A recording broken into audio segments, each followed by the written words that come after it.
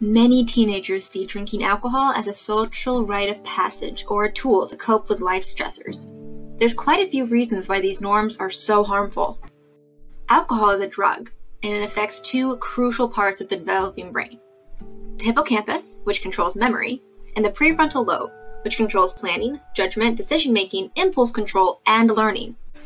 Excess drinking carries the risk of irreversible damage to these parts of the brain. In addition to impaired brain function, alcohol alters the brain's reward system.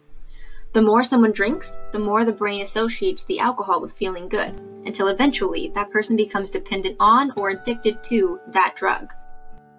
Excess drinking may lead to abuse of other substances like marijuana or prescription drugs.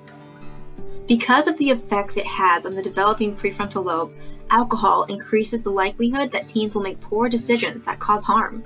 Being drunk increases the risk of car crashes, falling or other accidents, violence, committing or being the victim of crimes, or even suicide. But the brain isn't the only part of the body affected by alcohol.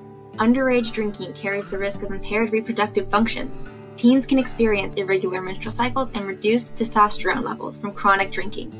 There's also an increased risk for pregnancy, sexually transmitted infections, and sexual assault due to impaired judgment and decision-making skills. The digestive system can take a pretty huge hit from chronic drinking. Alcohol irritates the stomach lining and intestinal walls, causing ulcers and inflammation. This can be accompanied by vomiting and indigestion, and a slowed gag reflex.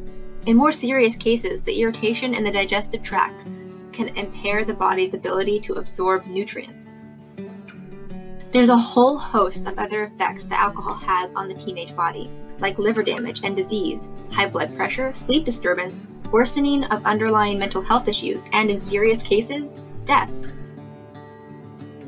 The best way to avoid these outcomes is to wait to drink alcohol until you reach legal drinking age.